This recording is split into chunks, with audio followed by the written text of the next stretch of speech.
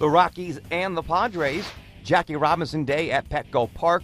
42 youngsters from the San Diego Jackie Robinson YMCA took the first baseline Tuesday night wearing number 42 jerseys. Mitt Romney also in attendance.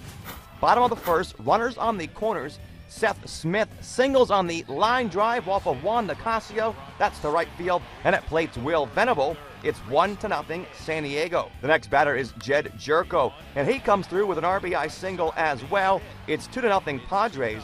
It's a 2-1 game in the bottom of the second. Troy Tulowitzki scoring the Rockies' run. Now in the field, it's Tulo flashing the leather. Nick Hulley grounds out, and Tulo ranges behind second base to get him. More Tulowitzki defense with the very next batter, Robbie Erlin. That's off the hand, and Troy got him again. How do you like that play? It's Tulowitzki's second straight great play, both ranging on the second base side of the bag. Top of the fourth, Robbie Erlin getting the start for San Diego, and Tulo leads off the inning with a double, his fourth of the season. Two batters later, Tulo now on third, and it's Nolan Arenado with the sacrifice fly. Tulowitzki tags and scores to tie the game up at 2.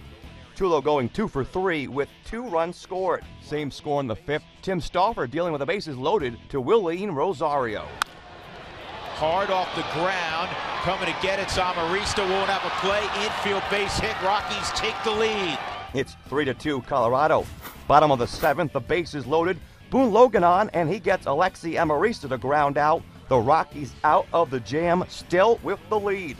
Now in the ninth, LaTroy Hawkins on for the save. He talked before the game about how special Jackie Robinson Day is to him, and Hawkins gets Nick Hulley to ground into the game-ending double play. Colorado wins it 3-2.